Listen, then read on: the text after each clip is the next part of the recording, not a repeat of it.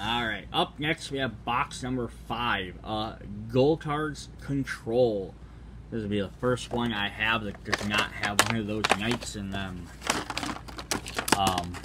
But I bought them because, again, I was buying them strictly because I thought the characters looked kind of neat. I didn't look at their abilities or any of that stuff. I was just like, ooh, these knights look neat, these guys look cool, and everything's spilled out in the box. There we go.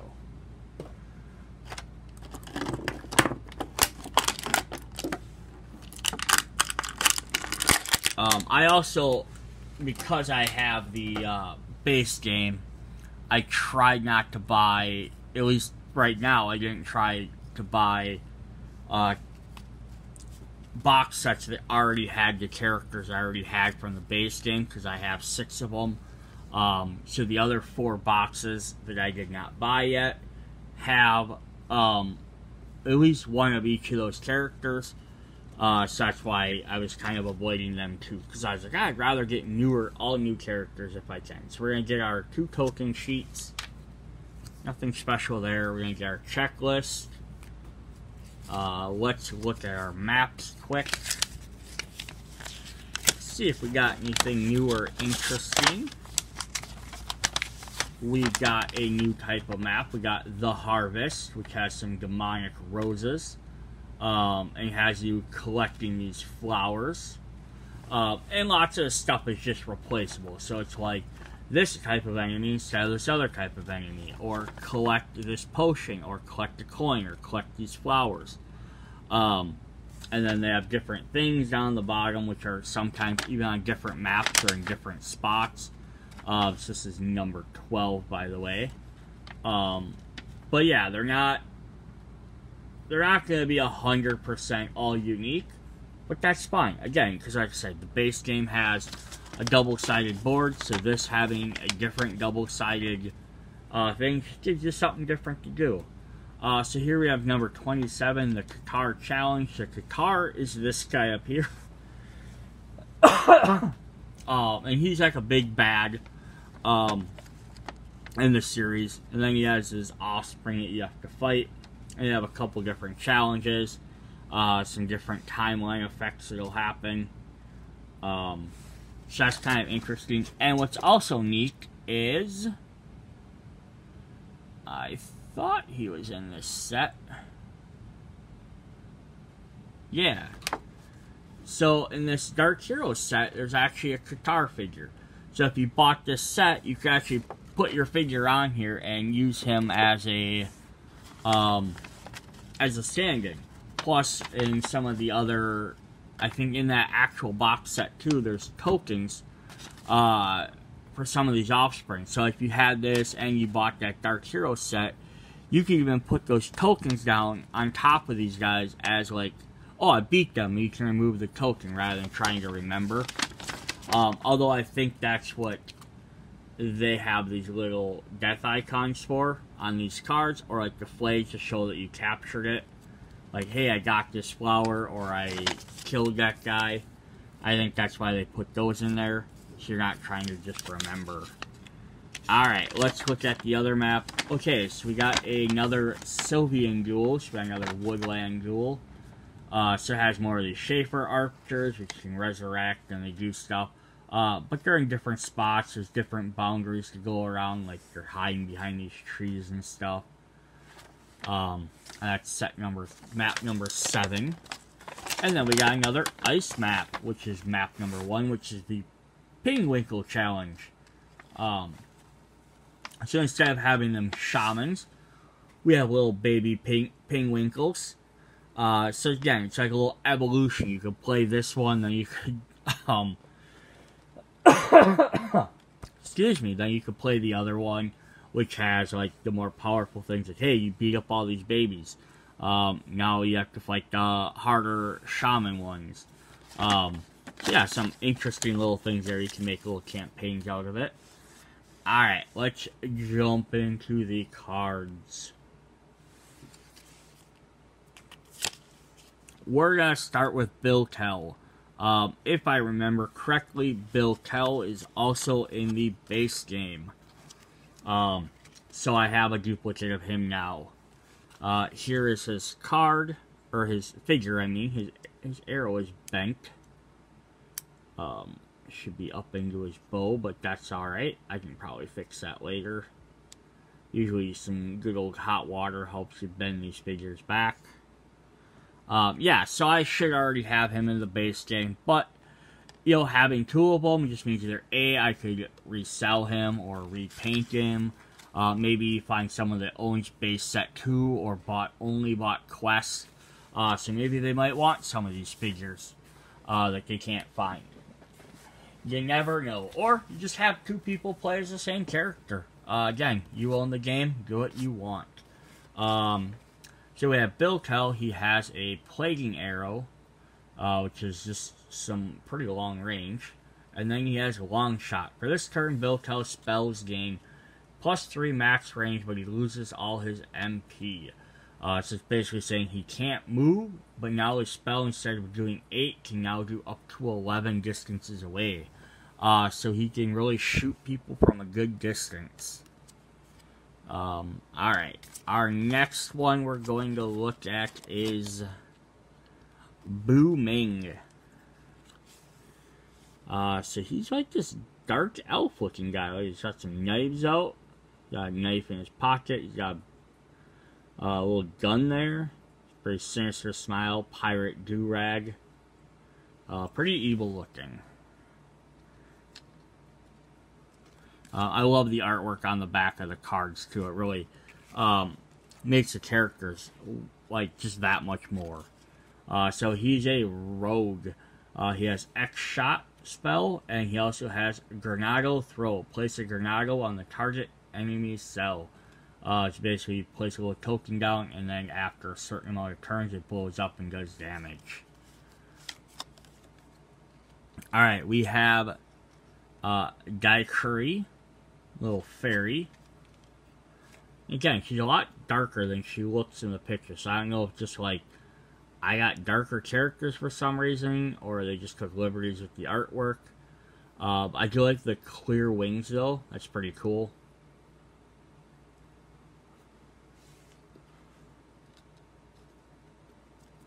Alright, what does she do? She has a gold name, which means she's a rare. She's an Impreza. Or Inripsa? I'm not sure.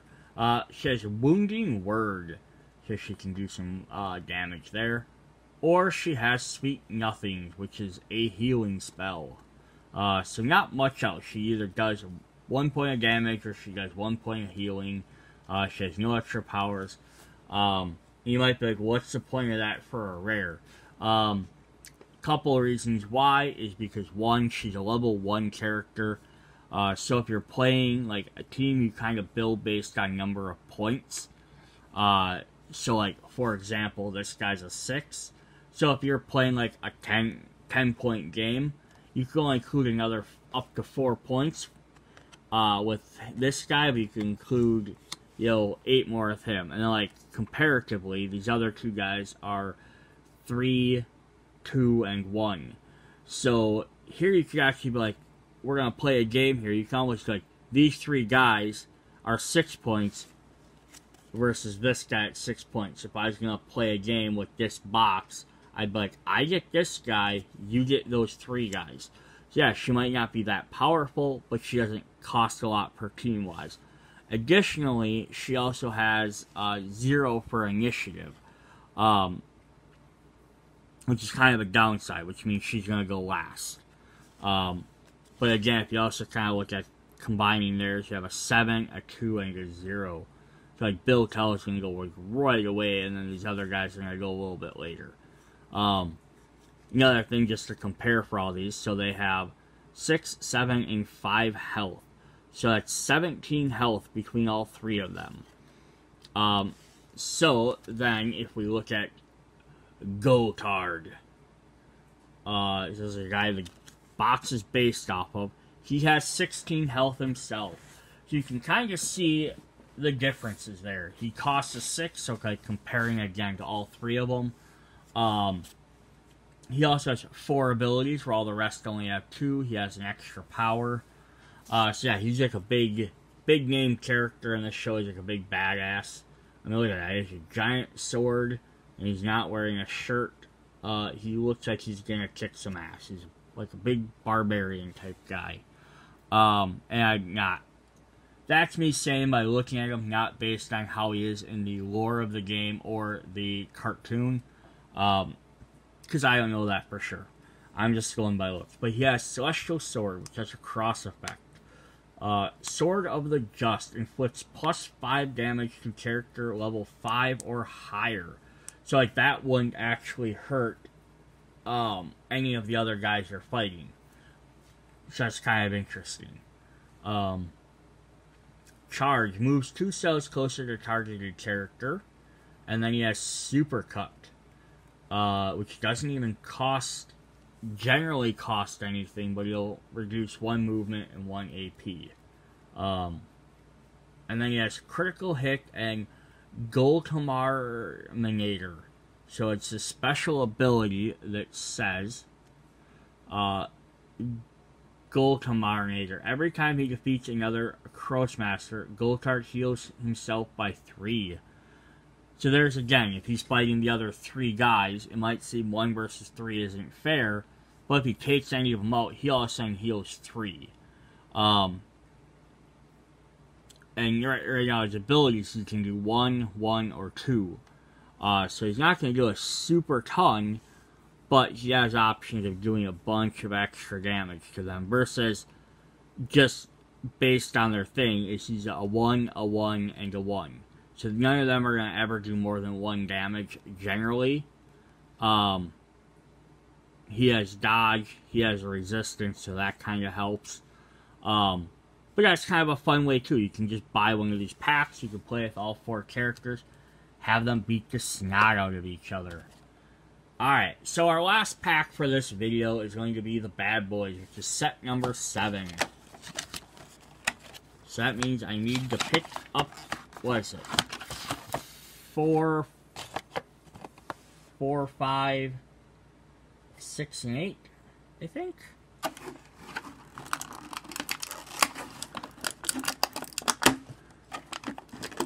Alright. Come on out of there, guys.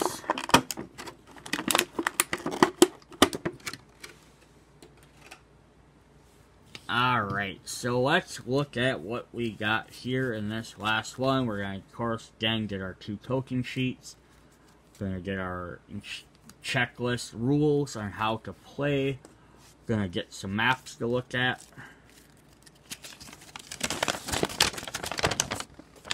So here we have a little bit different map than what we've seen before. We had some some like this, but that one had monsters. This one has some potions and some big flowers. So it's the Countryside Duel, number 22. The big thing here is, so just why it's, well, there's no enemies on the map. It says, vicious brambles spout out of the ground. Your Krosmaster suffers 1 injury no matter where it is on the battlefield. So every time it hits one of those things, you're going to take 1 damage. So 1, 2, 3, 4, 5, 6, 7, 8. Which is enough to take out a lot of the characters. And then plus now, if you're doing a duel against someone else, they're going to be hitting you during that time. So it's kind of interesting. The other side, which we haven't seen before, Obsidian Challenge. We have some Obsidians and some Mofets and some Maglobs. There's lava. There's ice dophuses, which are things you have to pick up. Different timeline effects. So there's this big giant guy you can fight. Take out some of the other small guys. There's a lot more going on in this one. Again, it's a boss battle, kind of like that other, the other guy we fought, like Krosmaster and the Kraken even. Alright, maps number 3 and 4. I did not even say what number that was, just in case people are like keeping track of this. That was number 32. What's also interesting is they don't go like 1, 2, 3, 4 are ice, and then 5, 6, 7, 8 are this. So yeah, I don't really know why they linked certain ones to certain ones. They linked the Terra, or the, like, elemental duels, the Terra, Arrow, Fire ones to the, elemental knights. But then all the rest of them are just kind of random. So here we have a glacial duel. So this is kind of like, maybe like the beginning of your ice one. Could be the end of your ice one. There's no penguins on here to fight. Otherwise, yeah, just the ice map to fight on. And then here we have Hunt. That was number 9. And here we have number 14. Hunt for the Emerald Dolphus. And Dolphus are like these eggs. So this is just, yeah, there's some growlers here that'll attack you. Some cracker rocks. So it's a little bit interesting stuff. Alright, now let's look at our last 4 characters. And then we can move on. We're gonna start with excuse me. Oscar Task. So he is also in the base game, Arena. So you might have already seen him if you watched that video. He's a SRAM. He has Con, he steals health, or he has Devious, he pierces armors, and he has the armor power. He's this neat little skelly boy. Like there's, even like the detail, like he has a skeleton chest in there, he has a skeleton feet. Yeah, pretty cool. Again, like I have a duplicate of this, that's fine. Like I'll put a little cool skelly man on my desk. I am fine with that. We have Quentin Flush.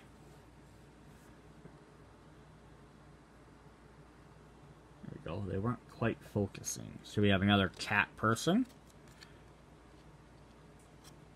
Escaflip. He has Lottery. Play heads or tails 3 times. If tails, Quentin Flush suffers 1 damage. If heads, inflict 1 damage. So it's normally going to do 1. Then you can do 1 extra, so it's another gambling cat. So this one has 1 die, but in this hand he has double dice. They're kind of neat. Where's my other one? So there's your, just as a comparison, so they're otherwise going to look very much the same, but yeah, it's neat as a little different item. A little bit kind of neat if his second ability rolled dice, since he has a die rolling card or thing. So we have Luke, I guess. You made some really odd names here. So this is a rare card, which is a Craw type. Frozen Arrow. So 2 to 3, but you get -1 MP and -1 AP. And then Repelling Arrow pushes 2 cells back, but she also has resistance to both water and leaf. And there we go. So we got another archer. So now this archer is going to be the same look as this character. You can see just different colors, different, like, a little bit even, like, different style bows. Like, hers has a little arching thing on the side, his is straight. And then if I can hold a third character, Bill Tell, who's from the base set, is the same model, who also has a different style bow. So it's kind of neat. So, like, it's 3 characters. They have 3 different color schemes. Hair color, eye color, all that stuff is different. Plus, their bows are all different. So that's actually, again, that's one of the neat things about... They're the same model, but it's completely different things, and it's not just a different paint job. Alright, then our final character for this is our final knight. We have the Darkness Knight. So this would be all 5 knights. Who's also a rare, so he's just black to go with the rest of them. or he's kind of like a dark blue, I guess. I would call him black, though, because he's darkness. So Night Tormentor, he has Cruel Shot, which does 1 to 4 range. Devastation, which has a cross effect. Vile Age, which has -1 AP. Every critical hit counts as double. And Infamy, -1 steals health. Plus, he's also neat because he does 4 different damage types. So if someone has a resistance to 1 type, he can get around that. He also has the Master Knight ability, which says, Master Knight, the Darkness Knight takes on the powers of all other knights playing on his team, which is why he's not boxed with another knight. But I mean, if you box all 5 knights together, if you're playing all 5, this guy could become a disaster. And then again, just like I showed in that last one, so you have 6 versus 6. So if you're having him fight against him, he has 15 health, and they have 5, 6, and 10. So they're actually going to have a little bit more health than him. He's all about 20-something. But they also only do 3 damage each, where he can do 2, 2, 2, and 2. Plus he has armor. And like where this character has resistance, he can do 2 attacks to get around that resistance. Yeah, it's just kind of neat. Each character has a little thing like that where they can get around it. I just want to look at the other characters quick and see if they're all set up like that or not. I guess until I got to Goultard, I didn't really look at them that closely. I am missing a character card somewhere.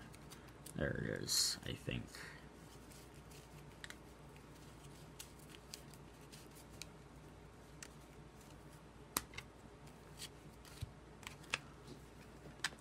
So, yeah, if we look at the,